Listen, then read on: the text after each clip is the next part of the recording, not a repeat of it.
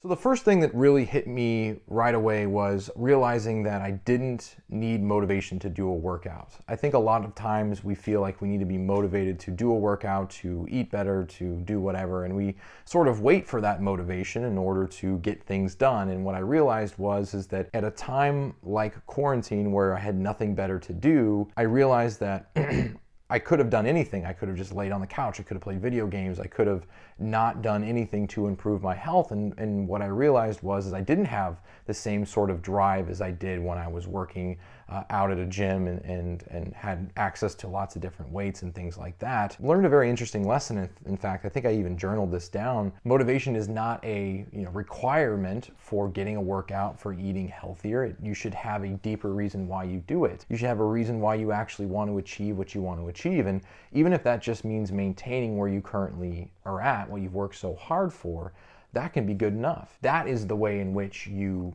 have motivation. And if that isn't good enough for you, then realize that doing the work creates the result, which then gives you the motivation afterwards. That was a big lesson for me because it made such a big difference in how I approached my workouts.